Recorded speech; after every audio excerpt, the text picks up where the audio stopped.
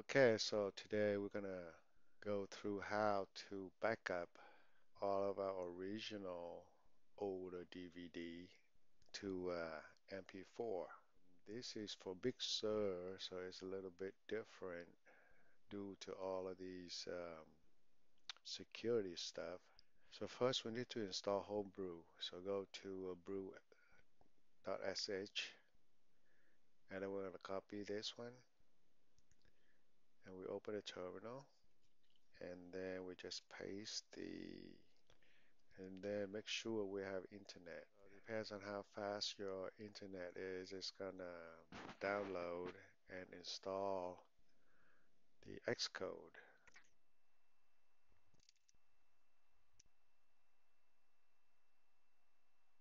So download the Xcode command line, it may take a while. lib dvd css.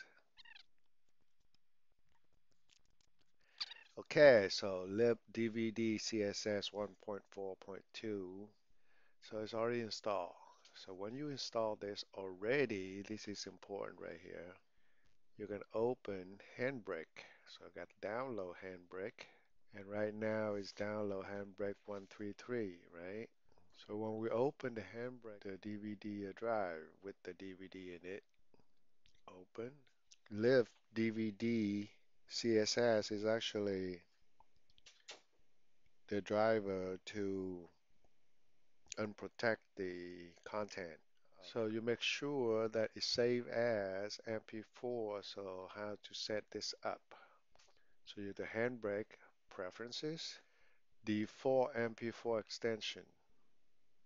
Don't they default to auto, and then they're gonna go to .m4v, but we want to force them to MP4. Advanced. So I think they default automatically. So DVD reader use. So it's already ticked for you already. So make sure to have this. What I do is I always, they default at 1080. We're gonna go to video. The dimension on this one, they crop it for you because it's 720 by 480. And filter, we don't put anything, default video. So it depends on how good the quality is you want to do. You can do, to go to the right, 20 is the best. Actually, they did 22 is already good. I think the quality is good already because it is a DVD. The frame rate, we always want the same as source, whatever it is, okay? Audio, English 5.1 channel, right? Subtitle, now. You open this up, so you see English widescreen. So we choose this one, okay? We don't we don't force, no burn-in, we just hit default. So now we will have the MP4 with the subtitle, just in case we need to turn it on. The depends on the player on your computer. Chapter is already there, so let's hit start.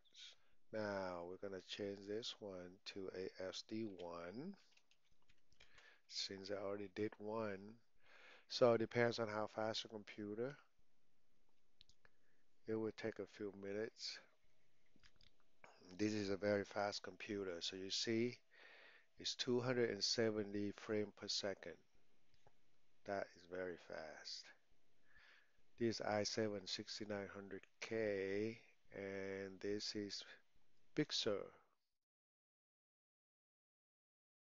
So when it's done, we go to movies and we will see the file MP4.